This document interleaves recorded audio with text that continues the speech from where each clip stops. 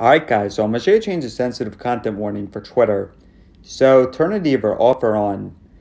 Now very quickly, so sensitive content are posts that are not appropriate for younger people or just very disturbing. Now to turn it off or on, you actually can't use your app. So it's not available within the Twitter app. So you have to either use your computer or the web browser on your phone.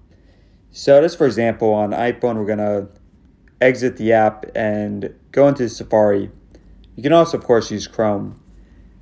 And then just go to Twitter. So twitter.com. And sign in, of course, if you need to. Now, in the top left corner, press on your user icon. Next, you're going to scroll down and go into Settings and Privacy. And then go to Privacy and Safety. And press on Content You See. Alright, so you guys see the option for display media that may contain sensitive content. So if you do want to view sensitive content, then just check the box. And if you don't want to view it, if you don't want to view the inappropriate content, then uncheck it. And hey guys, that's all there is to it.